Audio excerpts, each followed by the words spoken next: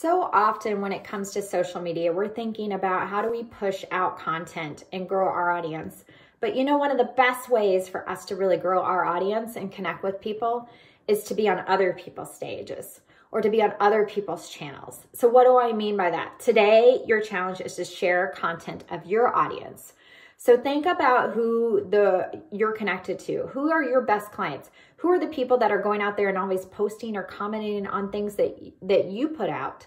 How can you support them? Who are the small business owners that you have that are trying to grow their community?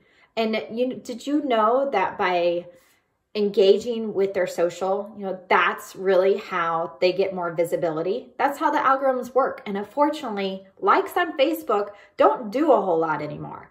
So taking that time to comment, to add value, to share, to like their content really goes a long way, especially for business owners. But anybody appreciates that, right? That we're putting out a story and somebody's connecting with us and saying that it resonates in one way or another. So think about today how you can share some content of one of your connections. Pick somebody, go on LinkedIn, Facebook, whatever channel you want, Instagram, and something that resonates with you one reason or another. Share that content with your network.